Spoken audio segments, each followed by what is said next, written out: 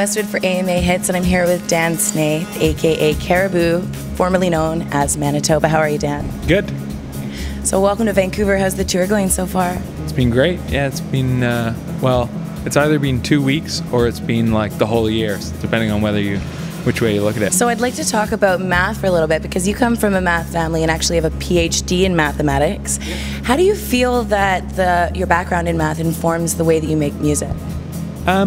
It's hard for me to say, I think, because it's such a part of my life that kind of way of thinking or whatever has always been around and has always been a part of my personality, but definitely not in the way people expect.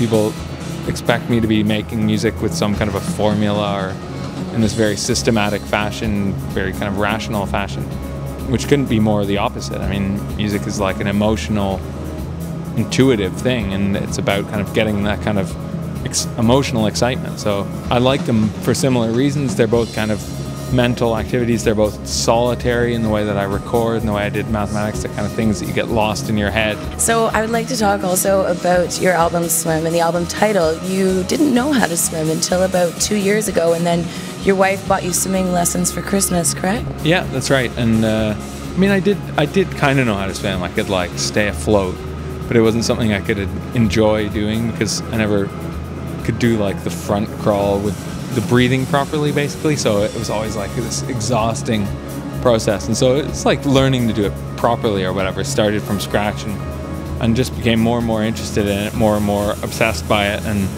that's really, I mean, while I was making this record, I was making music all the time, going swimming every day and going out to clubs on the weekends. And that was like pretty much the extent of everything I did during that year.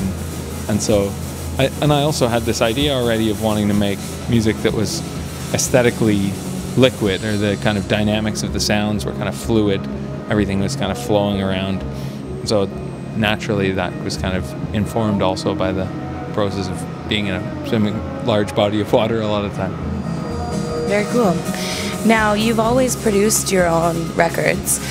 Do you find that as both a composer and producer that you wear different hats in that process? It wasn't until Andorra that I really even thought about composing music, writing music.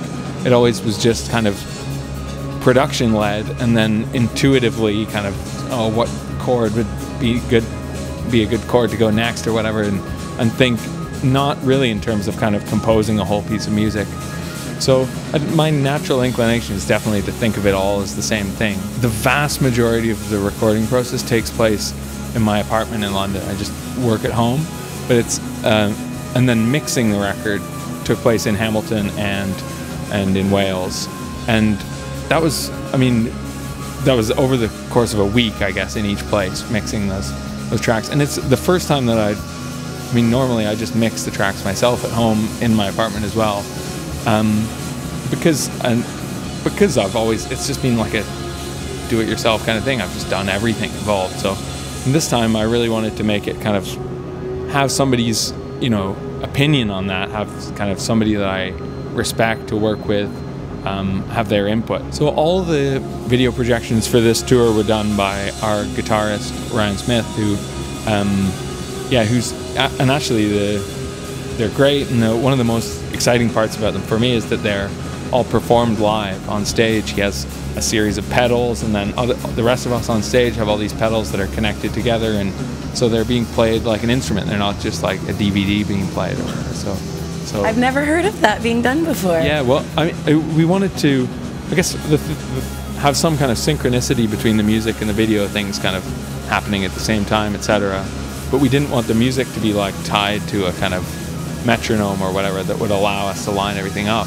So the other option is just to play, just like we're playing all the parts like instruments, so we play the video as well, and all the lighting and all that kind of stuff.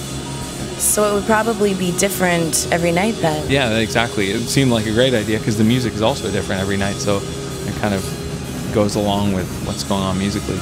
It's fluid, just like swimming. Yeah, exactly. For more info on Caribou, check out caribou.fm and spread the good word.